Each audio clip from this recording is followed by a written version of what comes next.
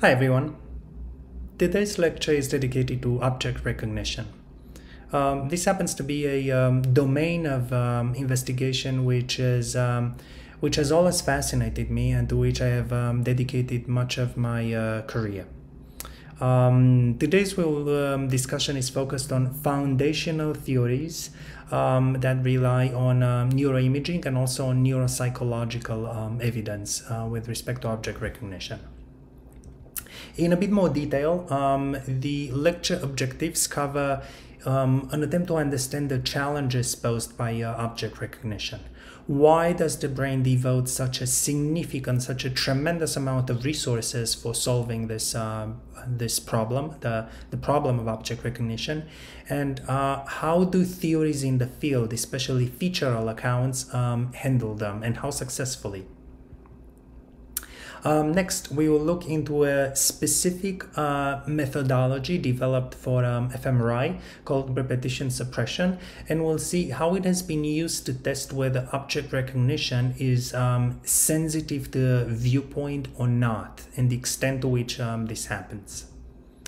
We will look into the properties of the ventral stream of processing, the cortical pathway that supports object recognition, and to this aim we will look both in the into the fMRI evidence and at brain injured patients. We will see how knowledge representations might differ in those who are born without vision. And then we will try to conclude with a discussion of a set of techniques which over the last 20 years have become highly influential and powerful in neuroimaging. They are labeled as multivoxel pattern analysis, or MVPA for short, and they have opened up some very interesting doors to both theoretical investigations and to practical implications and applications of neuroimaging, as we'll have the opportunity to see soon enough. As to the skill building part of the lecture, today we'll focus on scientific articles. We're going to start a longer discussion about how you can read or you should read a scientific article, and today we will focus on the first part of a typical empirical paper, that being the abstract. Okay, so without further ado, what is the problem of object recognition? And in simple terms, it's the problem of trying to make sense of our perceptual experience, in this case, visual experience. We view an object, let's say a coffee cup, and the image of that object is projected on our retinas, at the back of our eyes. Then somehow, the brain has the right machinery to transform that image on the back of our eyes into a representation, into something with a label Starbucks coffee in this case. And it doesn't necessarily need to be a cup of coffee. It can be a backpack, it can be a chair, it can be a laptop computer, it can be the face of a friend, many things. We have the ability to recognize all these things with a lot of ease, with a lot of speed, with a lot of accuracy. And because of that, it's not something that we typically think about very deeply in our daily lives. It's something that we often take for granted, but we know that the brain has a tremendous capacity and significant amount of hardware, so to say, dedicated to this problem. So how is this problem solved? Well, at the most general level, what we do is trying to match new perceptual experiences to some presumably quite detailed visual representation of objects that we store in our visual memory. We recognize a cup of coffee as a cup of coffee because we previously encountered a cup of coffee, and we store the visual representation of how a cup of coffee should look like in our visual memory. Hence, we are able to identify a new instance of a coffee cup as such because we match it onto that previously stored visual representation. We are able to recognize the letter G, let's say, because sometime, probably early in life, we found out what a G letter looks like, or any other letter of any alphabet that we are familiar with. And then the question comes to mind right away. What does that visual representation look like? What does the visual representation, for instance, of the letter G look like, or of a letter L, or of a letter A? And one of the simplest hypotheses is that what we do is store a template, a visual template. And you can think of that as a mental picture, as a snapshot of an object's appearance. So perhaps the first few times when somebody told us this is the letter G, what we did is take a mental snapshot of the appearance of letter G, a highly detailed representation of what the letter G should look like. And now every single time we encounter that letter in our lives, we're able to recognize it as the letter G because it matches, it is so similar to letter G and not to letter A or letter A or any other template for any other letter that we have stored so far. One problem with this account is that there's not one single representation probably of letter G, since uppercase G looks quite different from lowercase g, and depending on what font, the appearance changes quite a bit as well. If it's a printed letter as opposed to a handwritten letter, again, there's quite a bit of variability there as well. But we can conceive of that problem as being solved by appealing to multiple templates. So let's say you have one template for uppercase G, another one for lowercase g, probably one for a typical handwriting of the letter G, and so on and so forth. So a handful of templates for one object can probably take us a long way in terms of our ability to solve object recognition with respect to that object. And if this is not clear enough, you can relate this to a barcode. So by analogy, you can think of this as the way in which a barcode is used. It doesn't really matter whether that barcode is encountered in one store or another, at what time of day, whether it's printed on some type of paper or on plastic. The identity of the object associated with that barcode stays the same. In the same manner, you can think of multiple instances of a visual experience associated with viewing G being related to a unique template that stands for that letter. Okay, unfortunately though, just a handful of templates might not be able to solve our problem. And this is what makes object recognition incredibly hard if you think about it with a bit more thoroughness. For instance, if you view the same object from the front or from the side, or from the top or from the bottom or from a three-quarter view, the appearance of the object can change tremendously. And again, that's not something that we put a lot of thought into, but if you can actually compare the images of the same object taken from different viewpoints, you can appreciate what a large variability there is in terms of how that general pictorial appearance of an object, in this case of a horse, changes. You may also develop some kind of intuition if you look at these pictures with respect to some viewpoints, let's say the side or the front side of an object being easier to recognize than others. So for instance, if you look at the top or the back of a horse, those may be viewpoints that do not necessarily facilitate efficient object recognition. So viewpoint is a incredible source of variability in the appearance of an object.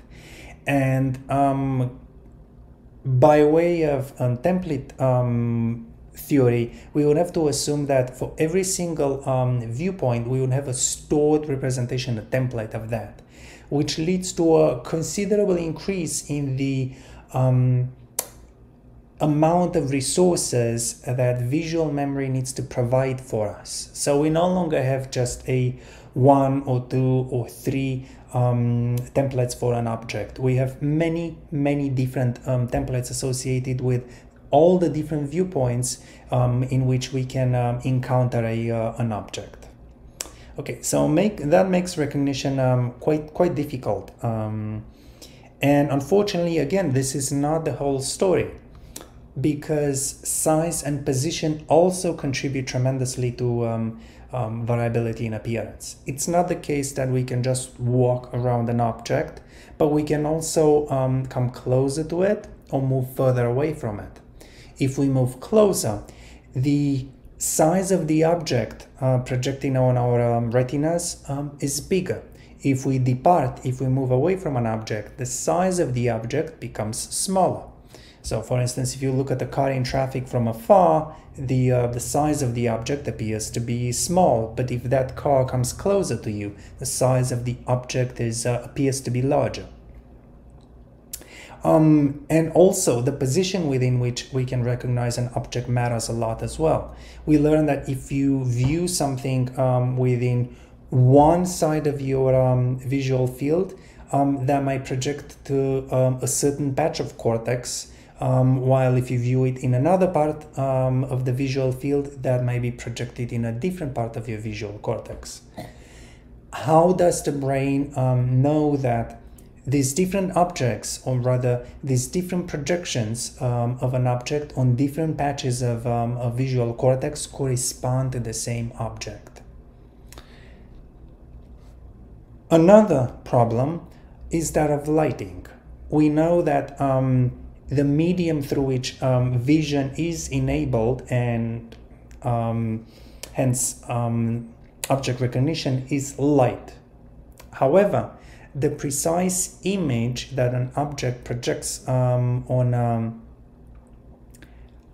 our retinas can change tremendously as a function of lighting. So in dim lighting, the appearance of an object may look like this or like that. But if the light is quite bright, then the image overall is quite different.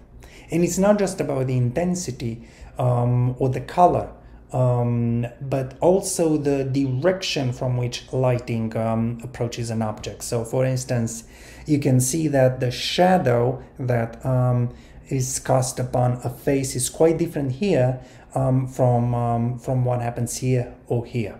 So if the light is coming to the object from the top, or from the right, or from the left, the specific image that results from this interaction between the surface of an object, its shape, and the incoming light is quite different.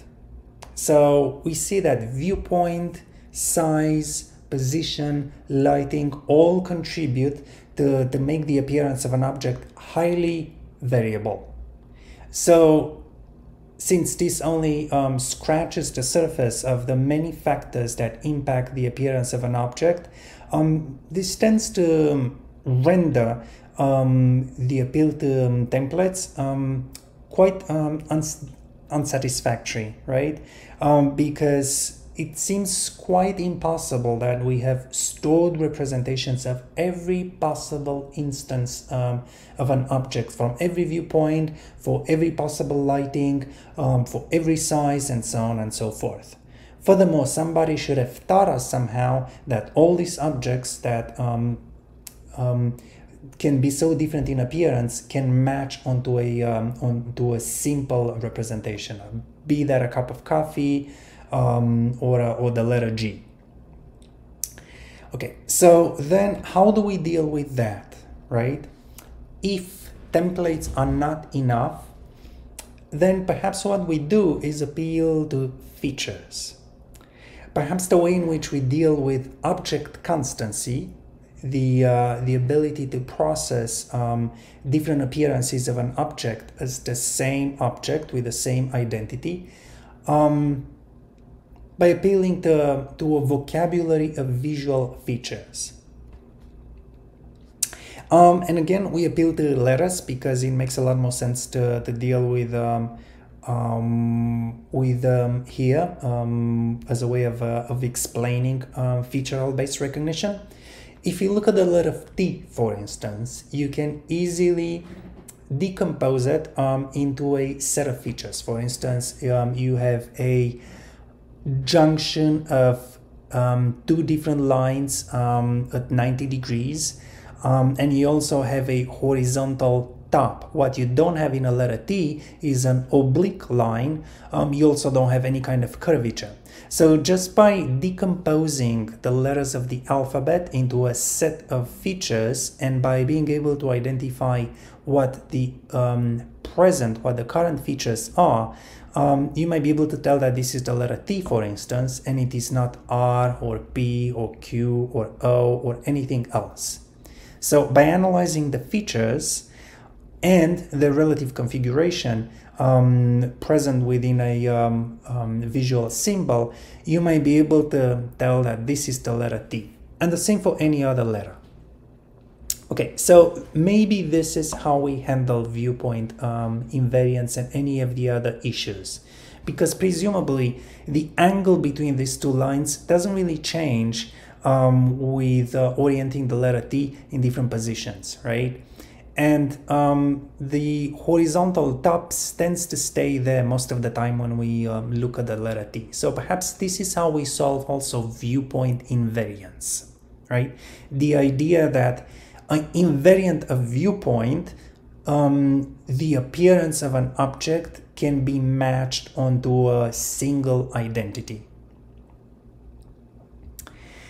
And this is precisely the idea, the fundamental thinking behind one of the most influential, one of the most seminal theories in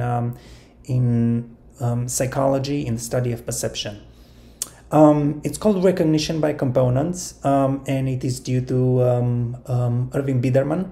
It was highly popular in the 80s and the 90s, and it shaped a lot the way in which we think about object recognition. Now, when we talked about letters, we looked at the possibility of using lines with different orientations and with different types of junctions, but clearly that's not sufficient when we talk about actual objects in the real world, right? And not just letters printed on a sheet of paper or on a computer screen. What happens, for instance, when we look at the human body, right? Well, what Biedermann suggested is that we rely on a vocabulary of features somewhat more complex than the lines that might enable us to perform a letter recognition, but not so different in spirit. He called these objects geons, from generalized cones, and he viewed them very much as simple volumes that are highly distinctive from each other, and critically, they're view invariant, in that irrespective of what viewpoint you look at them, they're easily recognizable, and they can be easily assimilated to a specific identity. So, for instance, some geons might look like a brick, some of them might look like cylinders, some of them might look like a cone or a section of a cone, and so on and so forth. He identified about 36 such geons, and he generated them by varying some simple geometrical properties. So, for instance, some of them are curved, while some of them are straight. Some of them taper off, while some of them maintain the same size of a cross-section, like a cylinder. The idea is that these are very simple geometrical properties, and it makes them highly distinguishable from each other, right? So it's irrespective, or mostly independent of what viewpoint you look at. Let's say a cylinder versus a cone, you should be able to distinguish those two. And if you look at a curved geon versus one with straight lines, again, they are very discriminable from each other. Okay, so far he postulated somehow that we have this vocabulary of geometric primitives, of basic volume 3D features. Then what he argued is that most objects out there in the real world can be decomposed, can be analyzed into such geons. So for instance, if you look at the human body, you have the trunk, which can be thought of as a cylinder, and then you have a smaller cylinder on top of it, which can approximate the human head, and then you have arms and forearms and hands and so on and so forth. So you can go through every other body part and assimilate it to a configuration of geons. And here comes the second part of that theory. It's not just a set of geons that serve to identify an object, but also their relative configuration. So for instance, both a cup and a pail rely on the same two geons. But for a cup, the one of the geons is placed onto the side of the other, while in the case of a pail, the relative positioning changes in that the handle geon in this case is placed on top and not on the side of the other geon. And here are just a few common examples of objects that can be decomposed, can be analyzed into a collection of geons. Okay, so this was Biedermann's suggestion. We rely on a vocabulary of features, of volumetric features for the purpose of object recognition, in the same way in which, let's say, recognizing words relies on recognizing letters, and recognizing letters relies on recognizing a set of simple visual features such as lines and straight or curved. The problem with that is that geons turned out not to be as view independent as Biedermann suggested.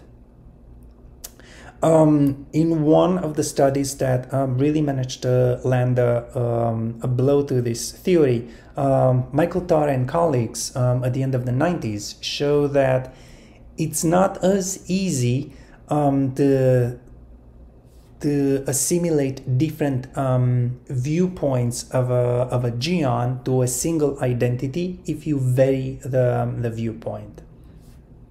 So what they did more precisely was to consider a whole bunch of geons and to look at what happens if you take one of them, for instance, and you vary its viewpoint. So you can present it in the same position as before with the same viewpoint, or you can vary its viewpoint a bit or a bit more. And what he found was that the larger the viewpoint difference between two occurrences of the same geon, the longer it took human participants to identify correctly that those two instances of the same geon represented the same geon. So, for instance, if you present the same geon with the same orientation twice in a row, participants should be relatively quick to identify that as the same geon. But if you present a second occurrence of the same geon with a viewpoint difference of 45 degrees, then participants take a bit longer. And if you increase that viewpoint even more, let's say 90 degrees, right, then the response time increases even more. So now this doesn't really seem to make a lot of sense if geons are truly viewpoint independent. And if geons are not viewpoint independent, then that sabotages pretty much the entire theory that they support viewpoint independence. Biedermann tried to solve object constancy the viewpoint independence of object recognition by assuming that it relies on view independent geons. However, this turns out not to be correct. And this was just one of a series of studies that tried to lay out the difficulties that the geon theory had for explaining, for accounting object recognition. However, at this point, I think it's useful to turn to the neural evidence, right? We already acknowledged that the brain has quite a tremendous amount of resources dedicated to the problem of object recognition, right? And presumably this facilitates also dealing with the orientation matter, solving viewpoint independence. So what do different neuroscience tools have to offer with the purpose of addressing this debate in the earlier days of theorizing about object recognition? How does the brain tell us that these two different viewpoints, these two different images of the same object actually have to be matched with the very same object? And to answer that question, we're going to have to take a quick detour through a very important technique in fMRI and not only. It is known as repetition suppression. In the context of fMRI research, it is also known as fMRI adaptation, and it relies on a very robust effect. A reduction in the amount of neural activity associated with repeated presentations of the same object. So for instance, if you see this object once, an umbrella, an entire population of neurons is activated by it.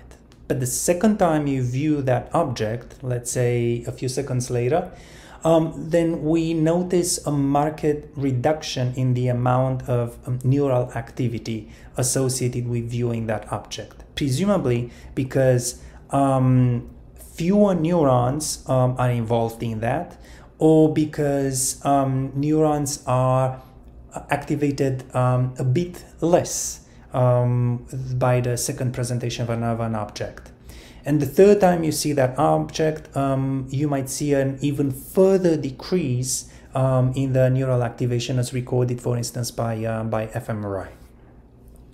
So again, the first time you look at an object, let's call that a novel presentation, the visual cortex, or particular patch of the visual cortex, exhibits considerable levels of activation. But the second time you repeat that the presentation of that stimulus of the very same object, you see a reduction in the amount of neural activity. And this is contrasted with a fixation condition, which in many cases can function as a very basic, an incomplete but a necessary control, where participants typically stare at a blank screen or at a simple visual symbol such as a dot or a plus sign in the middle of a otherwise blank screen. So relative to that fixation condition, we see considerable activation when an image is presented, but reduced activation the second time an image is presented. Why might that happen? There's still quite a bit of discussion in the field with respect to the precise mechanism that underlies repetition suppression. But one general hypothesis that seems to carry a lot of apparent validity is that we have fewer neurons or a reduced neural population involved in the multiple presentations of the same object, because we exhibit increased efficiency in the representation of an object. So the first time we try to make sense of this umbrella, we don't really know what counts and what doesn't count in its appearance to be able to identify it. But once we have already seen that object, perhaps we don't need to represent with equal efficiency all its let's say all its features, right? Perhaps we only need to key on the specific visual features that enable us to recognize the umbrella, perhaps the handle, perhaps the appearance of the top.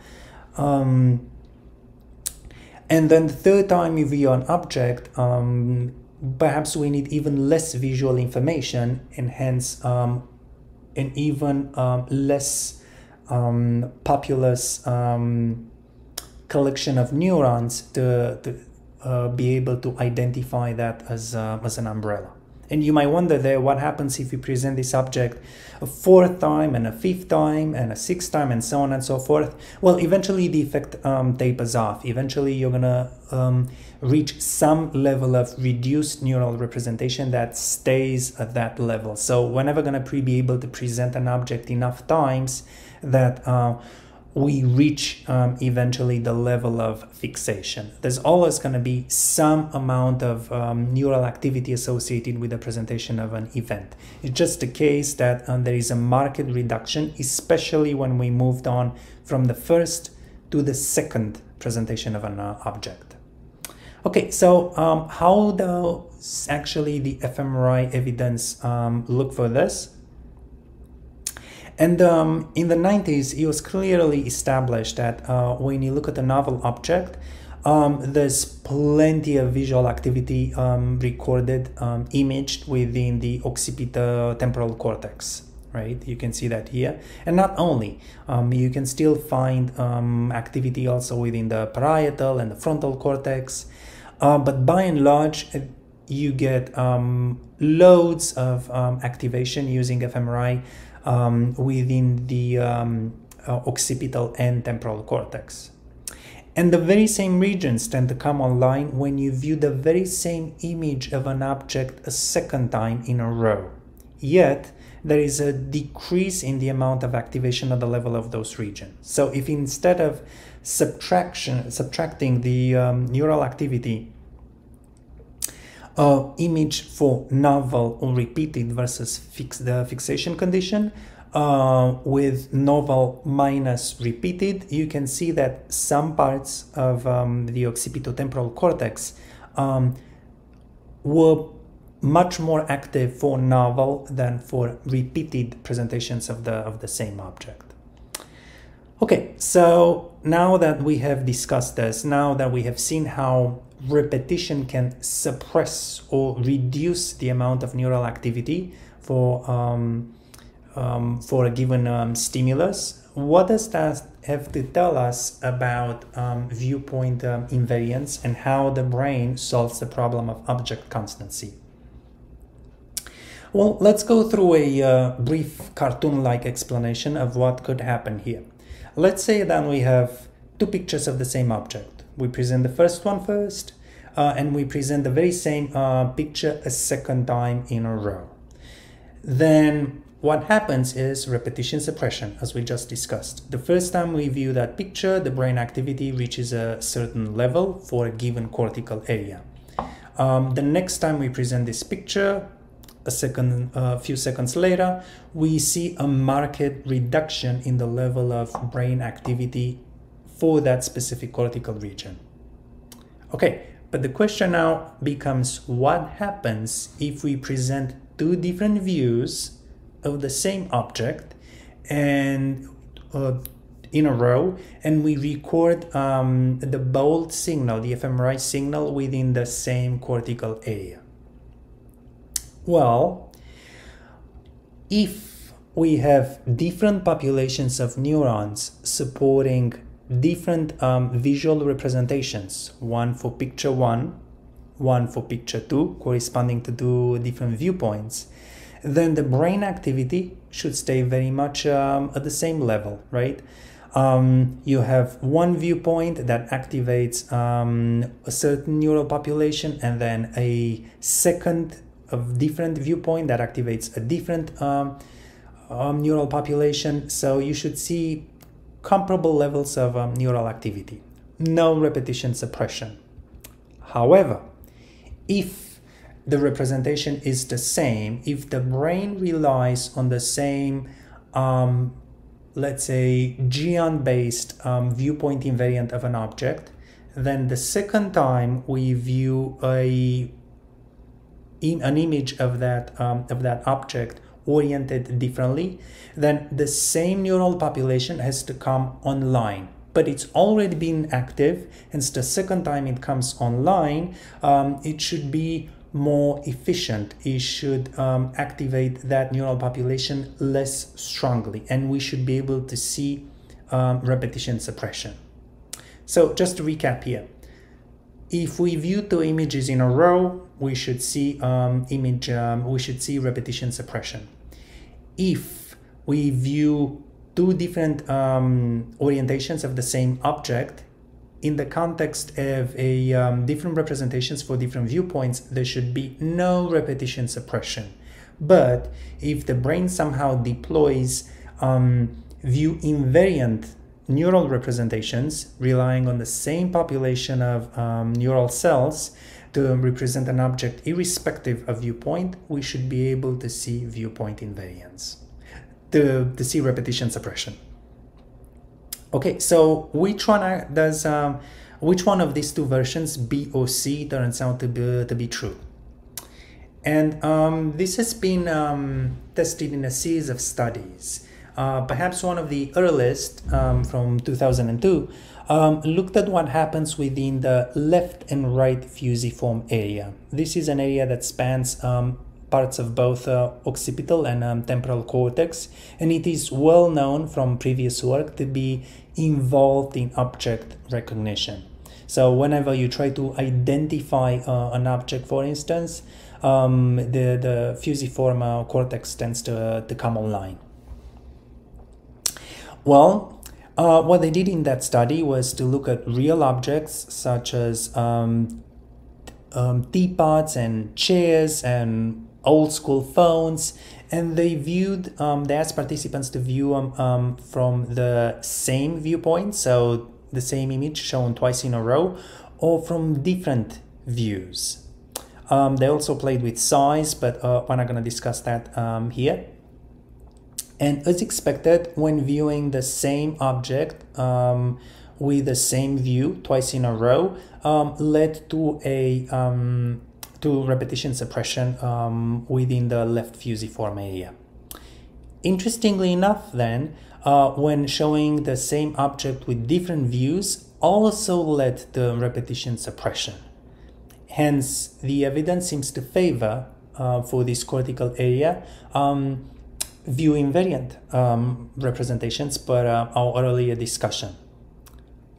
However, though, when looking at the right fusiform area, while repetition suppression was found as expected for same view, it was not also present in the case of different views, right? So when you're seeing new objects or different viewpoints of the same object, the level of activation was very much the same or comparable. Hence, there is evidence that the right fusiform area appears to encode different visual representations for different viewpoints of the same object.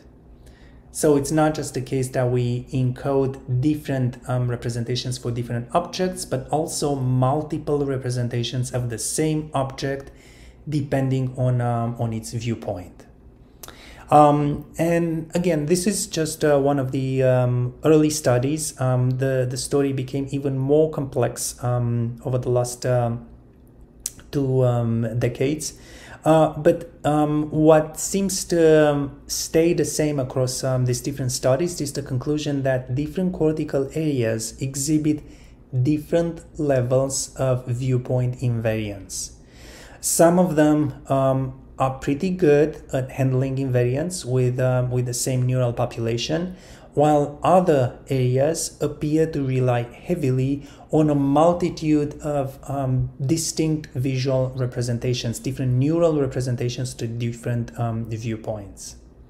So different parts of the visual cortex, different approaches in how they handle object constancy.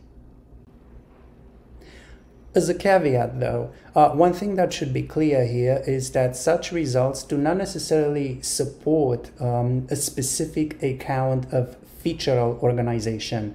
To be clear, the fact that the left fusiform area appears to encode view invariant representations is not necessarily evidence for a geon-based account. The geon-based account is a classical theory in psychology and in cognitive neuroscience. However, it is not the only one. Many other potential candidates for the role of volume-based features have been proposed. So it could be any one of those alternative types of volumetric features, or some that probably we haven't encountered or discovered so far. So again, these results just show that some cortical regions are likely to involve some volumetric primitives, some volumetric features, but they do not necessarily speak to their identity.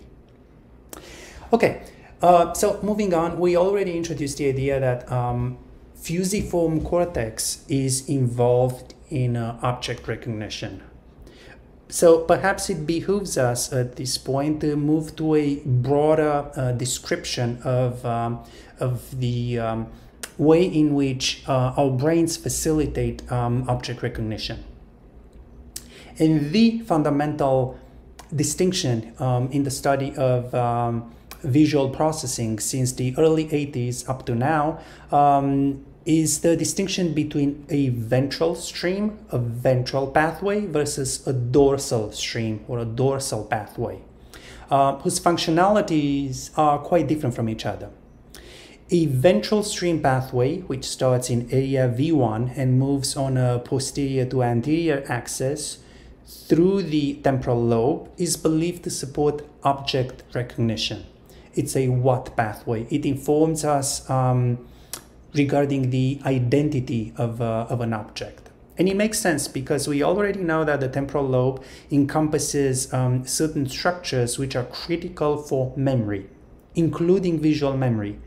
Hence, if the job of object recognition is to link a new visual experience with previous visual information, it only makes sense that the collection of cortical areas that support object recognition should be in the proximity of temporal areas for storing visual memories. Okay, so we have a progression of cortical areas moving from V1 through the inferior temporal lobe all the way to the tip of the temporal lobe, the anterior part of the temporal lobe. Okay, so this is what supports object recognition. In contrast to that, we have a dorsal pathway, which also starts in V1, but moves up through the parietal cortex, whose job appears to be providing information about the where and the how, where things are in space and how should we be able to manipulate them based on visual information. So in that sense, the dorsal stream is critical for visual motor integration. Whenever you are trying to pick up a cup of coffee on your table, let's say, it is not critical that you identify that as a cup of coffee, right? That would be the job of the ventral stream. But the ability to grab the cup of coffee correctly so you can lift it up, applying the right amount of force to lift it up, it's something that the dorsal stream facilitates. Now, there's a lot of crosstalk between these two pathways, because obviously being able to relate information about the where can benefit the how and vice versa, right? And there's been plenty of evidence over the last decade or so to show how fundamental that crosstalk is. However, by and large, the division between a ventral pathway for object recognition and a dorsal pathway facilitating visual motor integration is still widely accepted and valid. And we're going to spend a lot more time later in the course talking about the dorsal stream. However, given the focus on object recognition for the present lecture, this is the pathway that we will be dedicating the rest of the lecture to. Okay. So then what's the evidence for these two pathways? And since the 80s, when lesion studies in animals have been fundamental in providing the initial evidence for them, a lot of neuroimaging research has been conducted in animals and in humans. For instance, here is an early PET study from the mid-90s by Alex Martin and colleagues at the National Institutes of Health. That looked at the areas of visual cortex that are activated by nonsense objects, noise patterns, and meaningful objects. So, for instance, one specific manipulation in this study was to ask participants to view nonsensical objects, so things that look like an object, but it's something that you probably have never encountered before, and also look at noise patterns, such as those shown here. And then by using the subtraction technique, you can isolate the areas that are much more active in response to nonsense objects than to noise. And expectedly, they found that areas of the ventral cortex, including the occipital cortex and the ventral temporal lobe, seem to exhibit that property, seem to support the visual processing of nonsense objects much more so than noise patterns.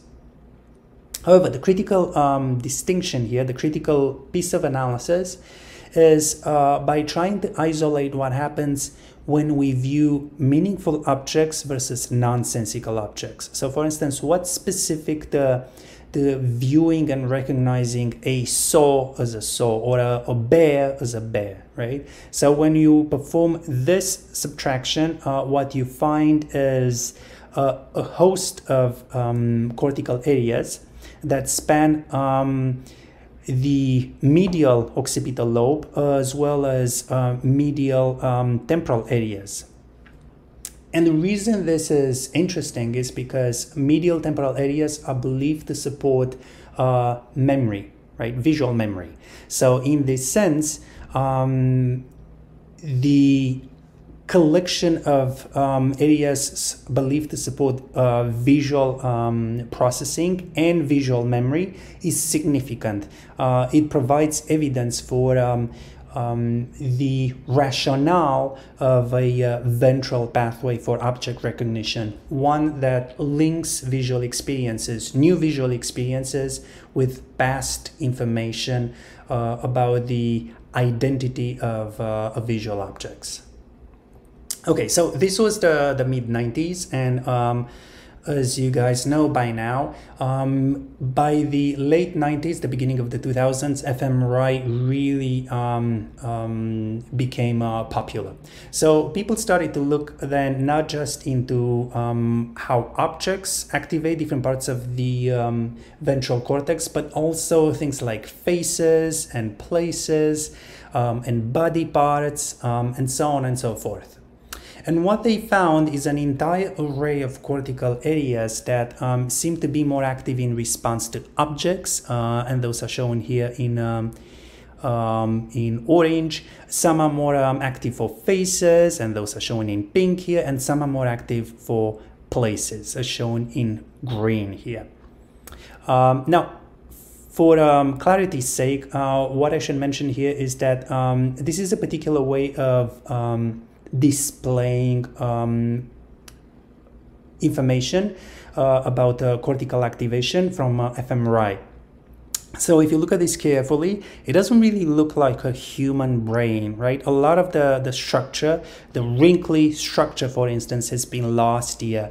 And the shape does not necessarily resemble that of a human adult brain either. And the reason for that is because whenever we looked at slices delivered by structural MRI, we have to navigate through multiple ones to try to get a better picture of what's going on. So an alternative way of visualizing that information is to use image processing software that inflates the brain like a balloon, and then it allows us to look at the same time at a much at a broader picture.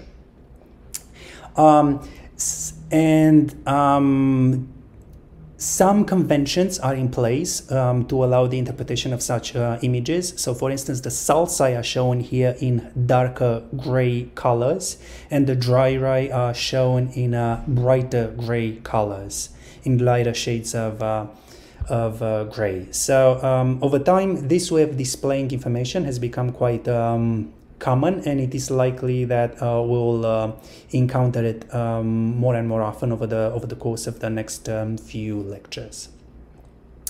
Okay, so that aside, what we view here is a ventral perspective of the human brain, and the areas that are believed to be critical for the recognition of objects and faces and places. So here we have a ventral view, and here we can also see a lateral view of the lateral occipital cortex and the posterior fusiform sulcus, which are believed to support object recognition.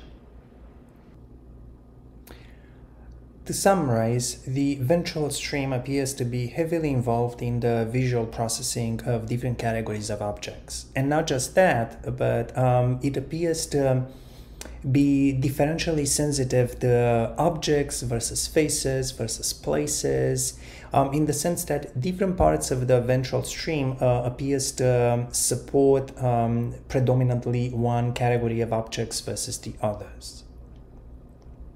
So to better appreciate the significance of this fact, let's take one step back to a study published in 1997 by Nancy Canvisher and colleagues at MIT. And this fMRI study builds upon previous PET results from the 90s, as well as a certain intuition as to the importance of faces for our daily lives, and the importance of being able to recognize faces efficiently for our social lives. Being able to distinguish friend from foe, being able to tell apart different friends and acquaintances, being able to read the emotional expression of someone, whether known or unknown, is critical for our ability to interact with each other and function in a satisfactory manner in social settings. Hence, it makes sense to assume that the brain might have dedicated some specific circuitry to solving that problem. And it is indeed a problem because faces are highly similar to each other, and that's not something that you particularly pay a lot of attention to nowadays. But if you consider the variability in the structure of human faces, it is not as a variable as one might think, right? So the configuration of a human face is more or less always the same in terms of the placement of the eyes and the nose and the mouth. So is it really the case that the brain dedicates some specific cortical area to processing faces? And that's exactly what this study looked into. Canvisher and colleagues exposed participants to images of faces and images of objects, and then they used the subtraction method to look at possible cortical areas that are a lot more active for faces than for objects. And they did indeed manage to find this part of the fusiform cortex reliably and robustly across 12 individuals, which showed activation for both faces and objects, but more or less it exhibited twice as much activation for faces relative to objects. Now, this area was found bilaterally, both within the right and left hemisphere, but it was more robustly found in the right hemisphere. And then that's a fact that we will touch upon again later. She also proceeded to discount alternative hypotheses. So, for instance, she found that this is not an area that only activates for human faces, but also for animal faces or cartoon faces. She showed that it activates not just for familiar faces, but also for unfamiliar faces, and so on and so forth. And based upon this extensive exploration, she decided to call this area the fusiform face area, as an indication and as a note that this area is most likely a module, a dedicated part of ventral cortex that has the task of supporting face recognition. However, no matter how thorough you think you are at ruling out alternative hypotheses, it's always the case, or most of the time the case, that some possible explanations have been left out. And Isabelle Gauthier and Michael Tarr in the late 90s explored one such hypothesis. What they pointed out is that faces are very special in the sense that they require a certain type of expertise. And this is perceptual expertise, it's visual expertise, it's not the typical theoretical expertise that we typically talk about. So when we talk about expertise here, it's the ability to make very fine distinctions between highly similar items of a category of stimuli. And we're all experts of faces. We're able to tell faces apart from a very early age, right? But what happens if we consider alternative types of expertise? So let's say some people have visual expertise with cars. They are able to tell apart different models of classic cars from the 70s. And some people are bird experts. They can tell very similar classes of birds from each other. So for instance, they can distinguish different gulls and shorebirds from each other, which most of us would not be able to do, right? So these are all different types of visual expertise. And the question is it really the case that the fusiform face area, the FFA, to use the commonly known abbreviation, is specific for faces, or is it a more general area dedicated to different types of expertise? And to answer this question, what Gauthier and Tarr did was to create a set of artificial stimuli that are highly similar to each other and try to mimic in their structure the characteristics of human faces, in that different types of such stimuli, which they called greebles, can be somewhat different from each other, but based upon their organization in families, you can have different individuals from the same family which are highly similar to each other, and you would only be able to tell apart such individuals and to assign names to them with a considerable amount of training. And that's exactly what they did. They proceeded to train participants across 6 sessions, across multiple days, until they were quite good at discriminating not just different families of greebles from each other, but also different individuals from the same family of greebles.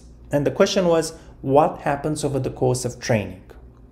When you're just starting your visual training with greebles, Expectedly, in these participants, when you put them in the scanner, you find reliable activation within the FFA in response to faces, but nothing or very little if you look at activation when these participants look at greebles within the FFA. However, after 4 to 6 sessions, what you find is that activation appears to emerge in response to greebles at the location of the FFA. And if you try to quantify the amount of activation within the FFA for greebles versus faces, you see that the initial difference starts to disappear. So at the very beginning, during sessions 1 and 2, participants activate this area a lot more for faces than for greebles. But during sessions 5 to 6, the difference is no longer statistically significant, right? So you see roughly comparable levels of activation for faces and for greebles within what we call greeble experts. So people who have undergone at least 5 to 6 hours of visual expertise with greeble recognition. Okay, so then is this something that only happens with this artificial class of stimuli? Some people asked. Perhaps this happens because greebles resemble more or less the structure of a human body. All right. Most noticeably, they have something that we can label as the head, right? So then you can think of the overall configuration and positioning and size of various appendages of the head as the structure of a face. So is this still really about expertise, or is it something that takes advantage of one's ability to process faces and extrapolate it to a new class of stimuli, which are also treated more or less like faces? So to answer that question, in a follow-up study, they looked at actual real-world expertise. So if you look at cars or birds, you might be less tempted to say that this expertise builds upon face processing, right? So if you look at the body of a bird, it doesn't really appear to have much similarity to the appearance of a face, for instance. And what they also found was that in car experts, the FFA seemed to play a role. And in bird experts, the FFA seemed to play a role. But obviously, the car expertise did not really seem to matter too much in bird experts, and conversely, bird expertise did not seem to matter too much in the case of car experts. So in other words, if you present birds to a car expert, this category of stimuli does not seem to activate the FFA.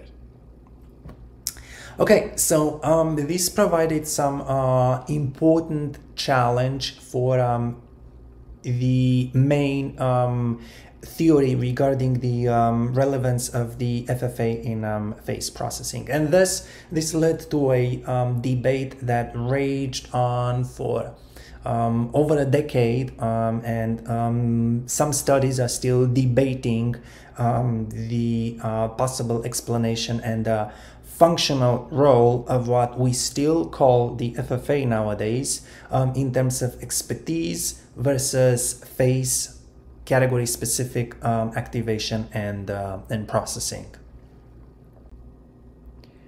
Okay, and this takes us to the midpoint of the lecture, so feel free to take a break if you wish to do so. Otherwise, we'll press on with a discussion of impairments in object recognition.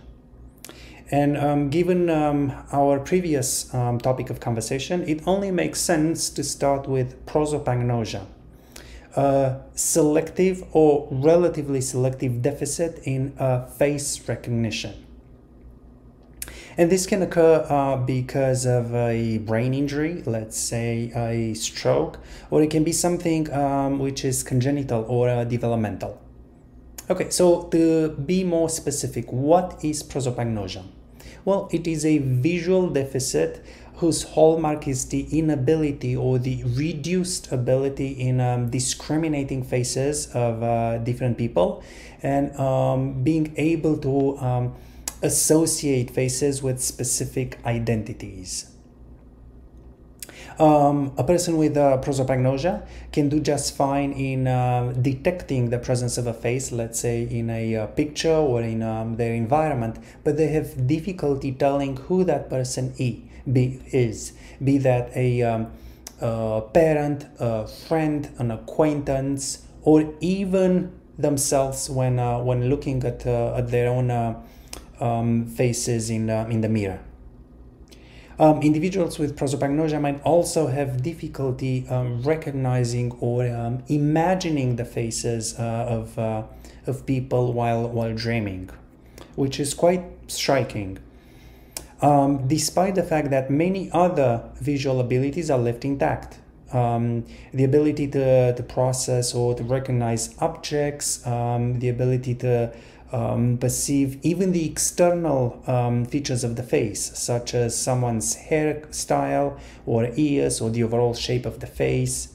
Sometimes even the internal features of the face, such as the eyes and the nose and the mouth, are processed just fine. It's the inability to put these features together into a coherent whole, which is often the hallmark of prosopagnosia.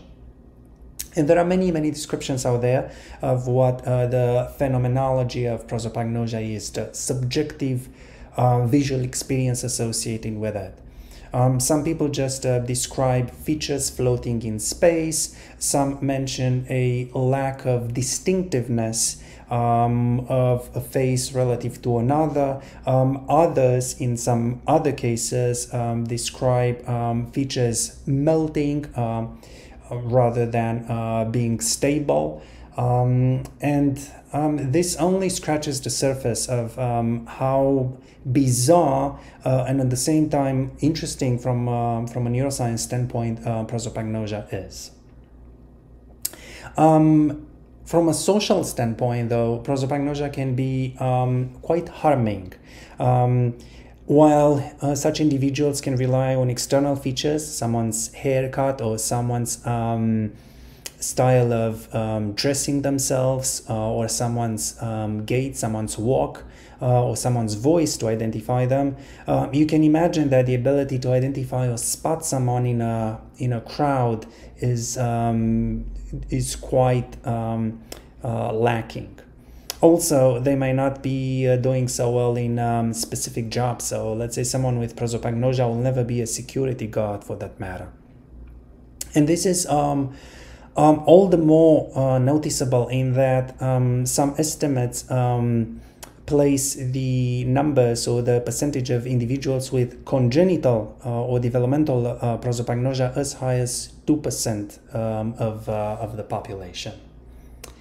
Okay, so this is one specific type of impairment which often occurs as a result of damage to the FFA, but also as a result of some unknown or currently hotly disputed neural mechanism that is impaired in individuals with congenital and developmental prosopagnosia. However, this is just one type of agnosia. And by agnosia, we mean a more general impairment in object recognition. And agnosias come in very different subtypes and flavors. One which is particularly interesting to discuss is that of associative visual agnosia. Someone with associative visual agnosia can do quite well at writing, drawing things from memory, such as a pair of glasses or a hammer, at copying things on a sheet of paper. So let's say a key or a bird or a pig.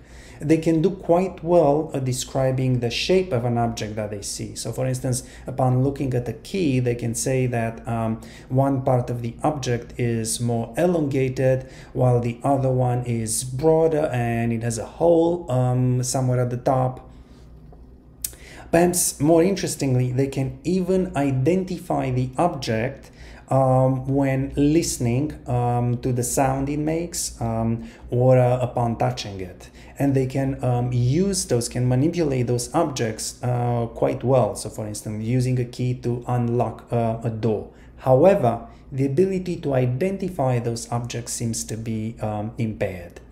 And this is quite striking in that while you're able to process the shape and the color and the texture of an object, while you still have the memory of what that object might be, while you're able to recognize it quite fine using other sensory modalities, audition and the tactile stimulation, it is specifically the ability to recognize objects using visual perception that seems to be impaired. So, based on such patterns of results, the most likely explanation is that the link between perception and memory has been impaired, is no longer functional. And this makes sense in that perception seems to be okay, so the perception of shape and color, and memory still seems to be reliable in this individual, since clearly they can access what a pair of glasses or a hammer should look like. It is just the ability to transition from a visual experience to the memory of an object that seems to not work properly. Okay, so this is associative visual agnosia in that it seems to target the association between visual perception and visual memory. While the focus of our discussion today is visual object recognition, we should mention nevertheless that agnosia occurs in other sensory modalities. So for instance, someone can do quite well at visual object recognition, but if suffering from auditory agnosia, they might not be able to process the identity of an object after listening to the sound it makes, right? Let's say a bird. They might not be able to process the identity or recognize an object upon touching it if they suffer from astereognosis. And this is again quite striking in that visual recognition can be fine, auditory recognition can be fine, tactile sensation can be fine, and many aspects of tactile perceptual processing can be fine, but the link between tactile perception and tactile memory can be impaired. Okay, so this is what happens in associative agnosias. However, it is often the case that the impairment is more profound and more severe, especially in the presence of a larger brain damage. And in this case, individuals with what we call apperceptive visual agnosia have difficulty even copying the shapes of different objects on a sheet of paper. So for instance, when presenting with an object or with a geometrical shape such as this, the result might be something like this. When shown, let's say, with the shape of a cube, the result might be this, which also speaks to the inability to process the 3D shape, the perspective-based characteristics of an object. Okay, so then how much deeper is the deficit in these individuals? Well, object recognition is quite peculiar in individuals with apperceptive visual agnosia in that if an object is presented from a very typical orientation, someone with apperceptive agnosia might still be able to recognize it. But if that object is presented from a relatively uncommon position, then the deficit is quite noticeable and quite severe. So if we go back to our discussion about viewpoints, you might remember that looking at the horse from a side view or from a three-quarter view is quite common. But viewing horse from above or from behind, it's a bit less common. So in an individual with aperceptive visual agnosia, we expect that recognizing the horse from a side view might be almost comparable to what you see in a normally in an individual with normal recognition abilities, but identifying a horse from the back, from the top, is severely impaired. Okay, so this again just scratches the surface of the many different types of agnosias and the relationship between different types of agnosias, which is also quite hotly debated in the field, and it has been so for several decades in some cases. But let's speak to something related and equally interesting, and that is what happens to object recognition when not just the link between perception and memory is impaired, or when perception is impaired. Let's see what happens when sensation is actually no longer doing its job properly. And as an instance, let's see what happens in the congenitally blind. Are they still able to recognize objects, and using what neural mechanisms, what neural resources? And a number of studies over the last 2 decades have provided some very interesting insights as to what happens in such individuals. If you look at brain scans of sighted individuals when engaged in a tactile or visual exploration of, let's say, a face or a bottle of water or a shoe, there is some overlap in the neural resources that these different types of modalities, of sensory modalities, activate both the motor cortex and the visual cortex. So for instance, both tactile and visual stimulation using a common set of objects leads to overlap within the IT, within the inferotemporal cortex. However, by and large, the patterns that we see for tactile versus visual stimulation are quite different. So, as you might expect, when sighted individuals view faces and bottles, there is plenty of activation within the inferotemporal cortex, within the ventral pathway. And conversely, there is plenty of activation within the motor cortex when they use tactile exploration to identify an object. However, the interesting point is that in blind subjects, when upon exploring the shape and trying to recognize the identity of an object by using tactile stimulation, it is the IT, it is large swath of ventral temporal lobe that comes into play. And the placement and the size of the activation that we find within the inferotemporal cortex is surprisingly comparable to what we see when sighted individuals engage in visual exploration and recognition of an object.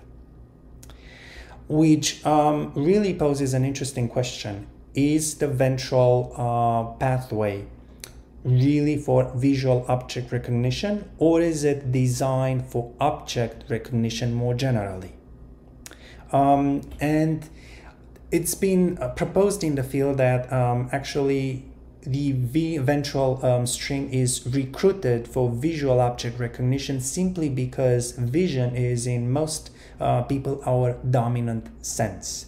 But plasticity as well as the overall design, let's say the general patterns of connectivity and the architecture of the neural resources present within the human brain allows the ventral cortex, the ventral temporal lobe, to support object recognition more generally, using tactile stimulation or auditory cues for the purpose of object recognition. Okay, at this stage, it's probably a good time to reorient our discussion into a slightly different direction. So what I'm going to do is point to a potential limitation to much of the work that we had the occasion to look at so far. Whenever we discuss, for instance, object recognition in the congenitally blind, we pointed to a large swath of ventral cortex, right, which is more or less comparable in its location and size in sighted individuals and blind participants as well. And similarly, when we talked about face processing, we pointed to the role of the FFA, which is its own patch of cortex within the fusiform cortex. And then if we had the opportunity to talk about things like scene recognition or word recognition, we would have mentioned as well specific parts of ventral temporal cortex, which are responsible for those categories. However, this seems to not do entirely justice to the spatial resolution that fMRI possesses. So one of the questions that became quite prevalent in the field over the last 2 decades is whether we can capitalize on this resolution. So what happens if we look at questions that are not necessarily answered in terms of different cortical areas, but let's say we're looking at the very same cortical area that supports object recognition, let's say, and see whether different types of objects elicit different neural signatures within the very same cortical areas. And this seems to make sense, right? Because we have the ability to tell apart things like baskets and chairs and fish and horses and teapots. And by and large, all these categories of objects tend to activate the same cortical areas. So then how are we able to tell them apart, right? Presumably it's because some neurons are more active in some cases than others. And perhaps this difference in the patterns of neural activity is also reflected at the level of fMRI spatial patterns, at the level of voxels. So it is entirely possible that baskets have their own neural signature if we examine different voxels and how active they are in response to baskets. While if we look at chairs, that neural signature is going to look slightly different. So then the question becomes, how different are these patterns of activation across voxels within the same cortical area? And how can we what can we do to distinguish between them? Well, in the pattern classification. This is a specific field of investigation within computer science that became widely popular in neuroimaging, in fMRI data analysis, and not only. To capture the specific application of pattern classification to fMRI, within this particular field of investigation, it bears the name of multi-voxel pattern analysis, or for short, MVPA. So what this does is try to distinguish neural signatures associated with specific categories of objects or categories of stimuli. And then try to predict what happens when a participant is shown with a new image, what kind of object category that image belongs to. So let's try to unpack that a bit more. What pattern classification does is use a mathematical model for the purpose of distinguishing neural patterns associated with different categories. In a typical experiment that is concerned with visual object recognition, for instance, a participant can be presented with many different examples of bottles and many different examples of shoes, right? And then for each presentation of a bottle, we record that neural activation, and we do the same for shoes. And you might imagine that across different presentations of different bottles, or even of the same bottle, there are subtle variations in how different voxels within a patch of cortex are activated. But hopefully they're not as dissimilar as the overall difference between patterns corresponding to bottles and patterns corresponding to shoes.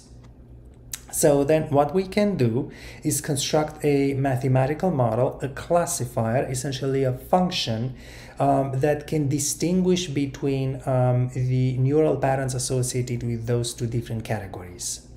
And then using that function, we can try to map, we can try to pinpoint the category of a new stimulus presented to a participant based on the neural pattern of activation that that specific image elicits. So let's say if that new image is more similar to shoes, then we can believe, or we can make a claim that that is an stimulus, visual stimulus that represents a shoe. And similarly, if that neural pattern is more similar or more closely related, if it resembles more the neural patterns corresponding to bottles, then we can decide that that is a visual stimulus representing a bottle.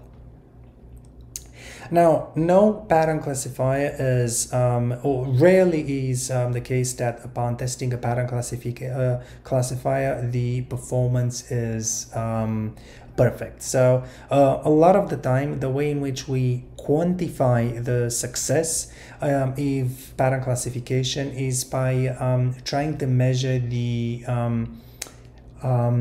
accuracy of the classification procedure, which sometimes is also equated with the certainty that the classification is correct. Okay, so let's look at some specific results from a study published in 2012 by Lee and colleagues, in which they ask people to look at different images of bags and cars and chairs and clocks and so on and so forth. So participants looked at such stimuli, but also they were asked to imagine the visual appearance of these bags and cars and chairs upon listening to a specific cue. So let's say that instead of looking at the chair, the participant hears the word chair, and then for the next few seconds, the participant has to imagine a particular image of a chair in as much visual detail as possible while staring at a blank screen or keeping his or her eyes closed. In line with previous findings in the field, the authors of these studies managed to decode the category of the object for perception trials by looking at patterns of neural activation within V1 and extrastriate cortex. This is a patch of occipital cortex that contains areas such as V4 and V5, as well as more anterior areas from the ventral pathway, such as the lateral occipital and the posterior fusiform. So this is interesting. The numbers are also quite good, right? So we can see that the decoding, the classification performance was in the 60, for instance, for V1. So about 60% of the time, the classifier was able to predict correctly the category of an object. However, where things become more interesting and more challenging is for imagery. And here we see that V1 is not so good at dealing with classification, but more anterior areas of the ventral pathway are able to decode above chance. So what that means is that classification performance is better than what we would expect if the classifier did nothing or chose a category randomly. So this also points to the difficulty of decoding the content of visual imagery, but it also shows encouraging signs for the task of mind reading. Okay, so what does mind reading mean in this sense? And this is a term that has been quite widely used over the last few years in the media, in the popular press as well, and even in scientific journals and articles. And in this specific context, it refers to a class of machine learning techniques. Techniques borrowed from computer science for the purpose of decoding or categorizing the content of different types of experience. So, for instance, being able to tell what kind of object somebody is looking at or what someone is imagining. But the same can be applied to other types of sensory modalities and imagery. So, for instance, we can apply the very same type of techniques to decode what type of object or sound someone is listening to or imagining. We can decode what type of tactile experience someone is going through. We can decode multimodal experiences spanning multiple types of sensory stimulation, and so on and so forth. So this is a very powerful framework for the purpose of using subtle variations in the levels of activity elicited across many voxels in response to different types of stimulation. However, this was just the beginning. Over the last decade, things became even more interested since a number of people tried to push the envelope and answer even an even bolder question, and that is whether we can not just decode or categorize the type of visual experience that somebody is going through, but rather uncover the fine-grained detail of that experience. In other words, what happens if we can try not just to tell whether somebody is looking at a horseman, but rather to reconstruct with detail the visual appearance of the stimulus that somebody is looking at as perceived by that individual. And that's very challenging because this assumes that there is sufficient information at the level of patterns of voxels to reflect not just the category of an object, but all the little detail that is included in our visual experience upon looking at the image of, let's say, a horseman in this case. So how might one go about doing such a thing? Well, a very powerful approach to doing this relies on constructing mathematical models that relate the pixel structure of different images to the voxel structure of neural patterns corresponding to neural activation in response to those images. So in other words, what we're trying to do is build a function that takes as input a specific image, a collection of pixels and their values, and maps it onto a neural pattern that describes the levels of activation corresponding to different voxels. Okay, so this is what it is typically referred to as encoding, and then we can take such a model and apply an operation that inverts it, so that this time we can move from patterns of neural activation onto patterns of pixels, aka images.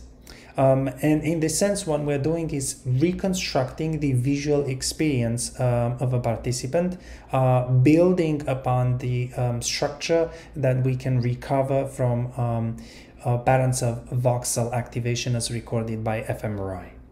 Okay, so we do not really have the time or the resources in this course to go into too much detail with regard to any of these MVPA procedures, but it is important to know where the field is currently in this respect.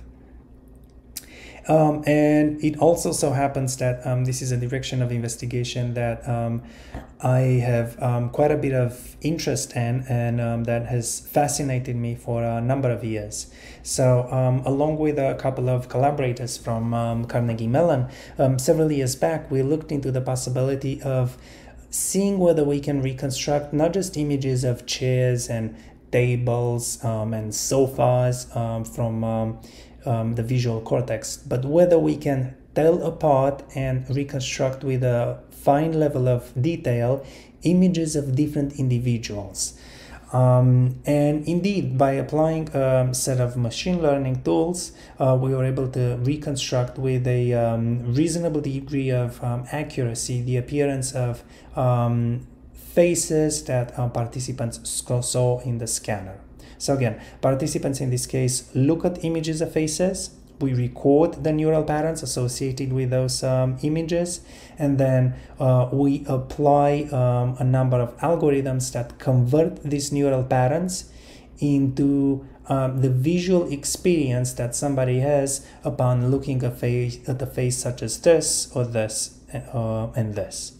And one thing that you can note is that while some visual detail might be missing from this reconstruction, you may be a lot more likely to identify or to map this individual onto this stimulus and this reconstruction onto this stimulus rather than, let's say, map this reconstruction onto the to a different stimulus. So in this sense, reconstruction based upon fMRI was successful. And a lot of our efforts across several labs in the world are trying to further boost the accuracy, the success and the reliability of the algorithms that are able to perform such a task. However, if you go back to our conversation about different neuroimaging methods, you might remember that fMRI is doing quite good at spatial resolution, but it's not so good at temporal resolution. We record neural activity, or rather the correlate of neural activity, this temporal resolution of seconds rather than milliseconds. And in that sense, we're limited. So for instance, we know that the brain or a given cortical area has the ability to represent a face in this specific manner. But we do not know how a visual experience evolves. When does an individual finally have a detailed representation of a face in response to a stimulus such as this? However, alternative methods that have a higher temporal resolution might be able to answer that question if we apply pattern analysis to their corresponding signals. 2 years back, one of the postdoctoral fellows in my lab took it upon himself to answer that question. So what he did was apply pattern analysis not to multiple voxels as recorded by fMRI, but across temporal signals recorded across electrodes placed on the scalp of healthy participants. So individuals with normal levels of face and object recognition. So what he did was try to capitalize on the temporal resolution of EEG signals for the purpose of not just reconstructing the appearance of a stimulus, such as the one shown here, but looking at how a percept, a visual experience, is generated over time. And this is one such example of what can happen in response to a typical face over the scope of 600 milliseconds. So one thing that you might be able to notice here is that a consistent interpretable reconstruction appears around 170 milliseconds after one has seen a face. So already around 170 milliseconds after seeing a face, your visual cortex already has a detailed visual representation of someone's face. And that percept stays with us for a while, and that is necessary because over the span of several hundred milliseconds, it is quite likely that our brains try to recover additional information about that face, right? So things such as the gender of the face, the race of the face, whether it's a familiar face or an unfamiliar one, and so on and so forth. So in this sense, we can look at how a percept is generated, how it persists, and how it evolves over time using the temporal resolution of EEG and pattern classification techniques. At this point, I should also probably mention that EOTAs have considerable levels of expertise in this field of inquiry and methodological investigation. For instance, one of them published last year a study demonstrating the ability to reconstruct from EEG signals the appearance of visual words. So in this study, participants looked at three-letter words, and the corresponding EEG signals were converted into reconstructions of those stimuli using dedicated algorithms. And this is just another illustration of how powerful techniques for neural data analysis have become with the aid of machine learning and more generally artificial intelligence methods and techniques. And as you might imagine, the applications of such techniques are just as important as the theoretical outcomes and significance of this type of research from a neuroscience perspective. So for instance, mind reading is nowadays considered in the its potential application to neuroforensics, the ability to read an eyewitness memory for the purpose of uncovering information related to an incident. It is used for the purpose of trying to uncover the visual experience of patients with different types of disorders. So for instance, it would be fascinating to truly uncover how a prosopagnostics patient views and experiences faces. And also, this happens to be one of my favorite directions of investigation and types of application, recover the ability to communicate for patients in certain states. So for instance, several years back, Adrian Owen, a neuroscientist from Western, argued that about 20% of vegetative patients are actually conscious.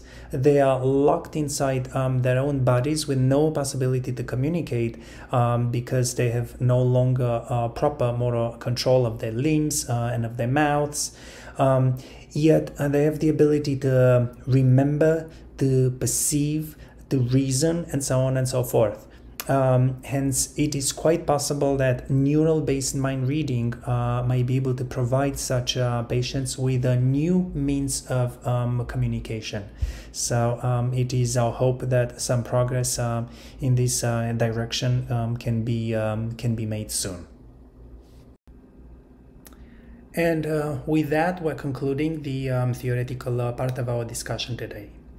However, as you have become hopefully accustomed by now, we like to add a skill building component to each lecture, and today we're going to start with something which is highly relevant, reading journal articles. And you might wonder why start this in a B-level class. After all, that's something that you'll have to do quite a bit in C-level and D-level classes. Well, and that's because in C-level and D-level classes, it is often the case that that ability to successfully approach an article is taken for granted. And even if not, Learning how to read a journal article is something that takes time. It's a skill that you constantly tweak and improve upon. So the sooner we get started on that, the better, I would argue. So by the end of the course, you will by no means be experts in reading your journal articles, but you should have the basics in terms of being able to approach an article in cognitive neuroscience. There is also a related question, and that concerns the need and the use of going after journal articles in the first place. Why not stick to a textbook, right? After all, our course relies on a leading textbook put together by some of the most reputed, most famous neuroscientists to date. And the reason for that is that no matter how good a textbook is, it provides a certain view of the field. It provides you with information that has been previously digested by a group of experts and then simplified and summarized so that it appeals to a broader audience of, let's say, students. So in that way, you do not necessarily have access to the original literature, and that can be a limiting factor in your ability to truly understand the validity of the research and the significance of the research in the field at a given moment in time. Hence, it is the goal of this course also to increase fluency in your ability to approach the primary literature in the field, which most of the time comes in the form of journal articles. This should increase confidence in your ability to find and evaluate information by yourselves. It creates space for intellectual independence and freedom. And interestingly enough, because conventions in science govern the way of disseminating information across fields, a certain way of thinking and a certain skill set developed in neuroscience may easily transfer to your ability to have a look and approach articles from completely different fields, from medical fields, from, let's say, earth sciences, environmental sciences, and so on and so forth. From an even broader perspective, this should help you develop a skill related to information processing. And it is the case that the evolution of internet and our constant and increasing dependence of technology have created some very interesting challenges for our ability to select and digest information. There is more information than ever to sift through, and we're not always sure how we should be evaluating that information. Even science is often misrepresented. It is misrepresented in the news, in social media, in politics, for the purpose of fitting someone's agenda or for propaganda reasons. Hence, your ability to take an approach informed by healthy skepticism and your ability to identify, to pinpoint the source, the true source of scientific information and its potential validity are crucial. Okay, so hopefully this is a strong enough argument to garner sufficient interest in developing and sharpening this ability to approach a journal article. Now, there are many different types of scientific papers. Empirical articles are the primary source of information in neuroscience. However, review articles can be highly seminal in the field because they can summarize some of the major findings and add on the opinion of some experts in the field.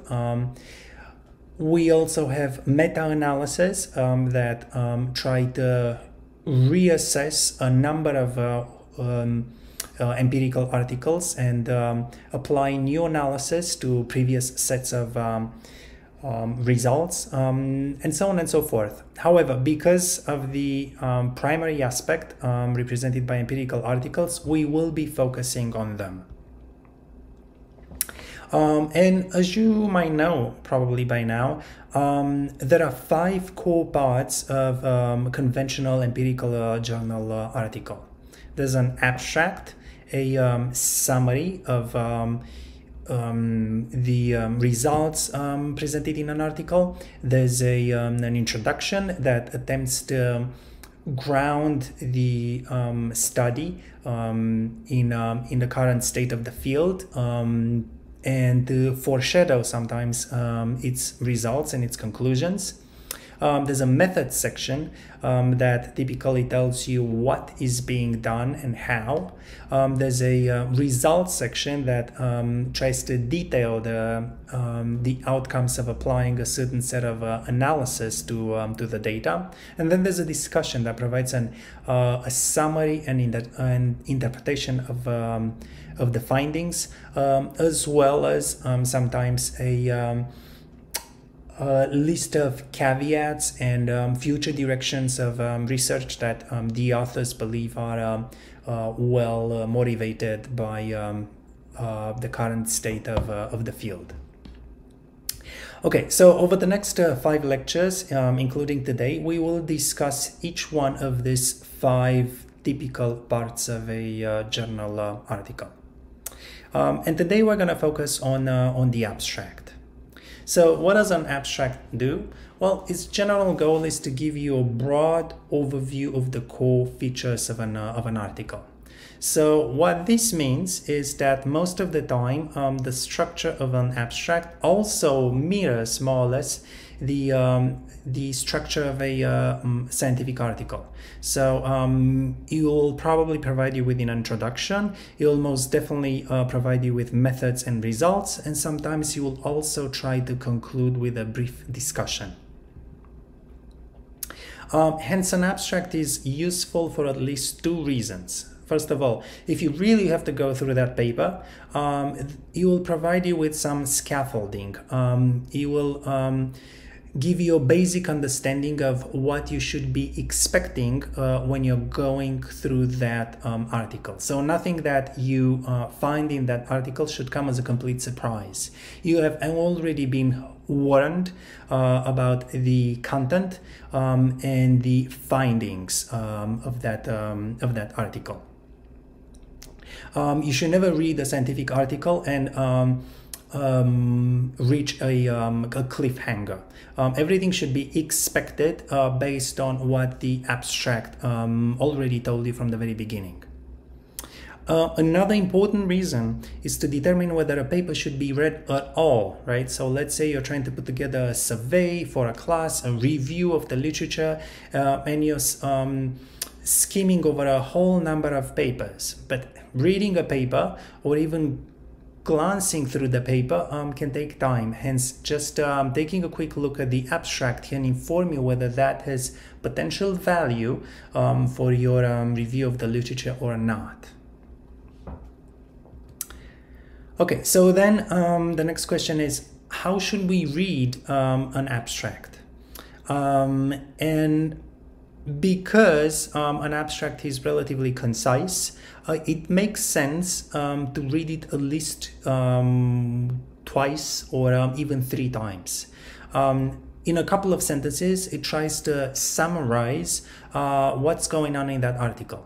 And then, if you truly care about what the abstract tells you, what that piece of research means, you should try to summarize the abstract in your own words. It is often the case that we look at something, we read, we think that we understand, and then as we try to explain it, let's say to somebody else, we realize that our understanding is not as complete and accurate as we thought it was. Hence, trying to rephrase the abstract in our own words is a very interesting and useful exercise, especially at this level. Okay, so now without further ado, let's go over a couple of abstracts and see how they can be decomposed. And they do not necessarily represent anything that we have touched upon already in this course, and this is with good reason, because many times, if not most of the time, you're gonna go through an article that details or relies on concepts that you have never heard of before, right? Yet you should still be able to process the structure of the abstract and get a general understanding of what's going on in that study. Okay, so let's look at this abstract first. And I'm going to read through it and try to argue as to the category of each statement, each sentence within the abstract. In the present study, we investigated whether the visually allocated beam studied by Posner and others is the same visual attentional resource that performs the role of feature integration in Trisman's model. Well, clearly the goal of this statement is to provide you with an intro, right? It tries to embed the current research into the field, and it also tries to motivate it in that manner. It introduces some basic concepts, though you probably might not know what a visually allocated beam is, or the feature integration theory, or Trisman's model. But just by looking at the fact that this is introducing what appears to be major and well-known concepts in the field, you can appreciate the fact that this is an introduction and not, let's say, the methods or the results part of the abstract. Okay, then we go into a bit of detail about what the subjects do and what type of stimuli they look at. Subjects were cued to attend to a certain spatial location by a visual cue, and performance at expected and unexpected stimulus locations was compared. Subjects searched for a letter R with distractor letters that either could give rise to illusory conjunctions or could not. Okay, so we know what the subjects do, we know what they're looking at, and we know how performance is assessed. Hence, this is the methods part of the abstract. Okay, so let's see what happens next. Findings from 3 separate experiments show that orienting attention in response to central cues, endogenous orienting, showed similar effects for both conjunction and feature search. Well, the keyword here is findings, which already cues you as to the fact that this is a results section. However, when attention was oriented with peripheral visual cues, exogenous orienting, conjunction search showed larger effects of attention than did feature search. So this final sentence here aims to qualify the previous one with respect to findings. Hence, this is also labeled here as a results part of the abstract. Interestingly enough, this abstract does not have a discussion. And the reason for that is because many times the authors of a study are highly limited in the number of sentences and words they can place in an abstract under restrictions posed by a journal. Hence, if anything has to go, it is either the introduction or the discussion. So in that case, you rely on an informed audience to look at your abstract and your paper and go through it. So while this might not be the most complete way to put together an abstract, it is yet still common in psychology and in neuroscience. However, the methods and the results section are critical, and you should always be able to locate them successfully in an abstract. Okay, let's take a look then at yet another abstract. Okay, so this new abstract is telling us that 2 experiments modeled after J. Deasy's 1959 study revealed remarkable levels of false recall and false recognition in a list learning paradigm. Well, because this is trying to relate the present study to previous work in the field, it appears to be introduction.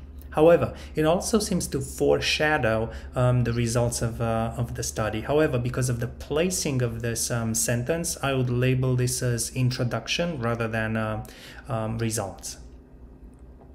Next, in experiment 1, subject studied lists of 12 words: bed, rest, awake.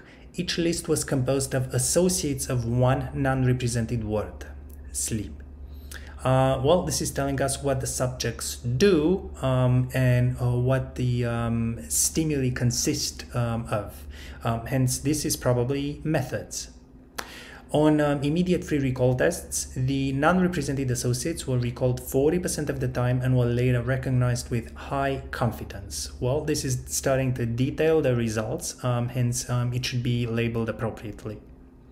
In experiment 2, a false recall of 55% was obtained with an expanded set of lists, and on a later recognition test, subjects produced false alarms to these items at a rate comparable to the hit rate. Okay, so this is mostly results, but I've also identified two parts of this sentence as methods, since they provide additional details about the methodology, the use of an expanded set of lists, and the fact that this is coming from a second experiment. Okay, moving on. The act of recall enhanced later remembering of both studied and non-studied material. So this also seems to summarize a portion of the results. Okay, as to the last sentence, this states that the results reveal a powerful illusion of memory. People remember events that never happened. So this is quite a representative way of finishing an abstract. You're trying to summarize in one statement what the study means, essentially, what its results provide, and also phrase the significance of the study in a way that is accessible to a larger audience. People remember events that never happened, so that should be something that most people should be able to understand, even without scientific training. Okay, so now let's move on to a final abstract, but instead of going through it right away, I'm going to ask you, if you wish to practice that skill, to pause the lecture, read the abstract, and try to label each sentence of the abstract accordingly, with introduction, methods, results, and discussion corresponding labels. Okay, assuming that you managed to go through this abstract successfully, we can move on to the next slide, which hopefully aligns quite well with what you thought of the labeling of this sentences. Okay, and with that being said, we have reached the end of this lecture. Next week we will continue to talk about other parts of a scientific article, and we're also gonna delve into the neuroscience of attention.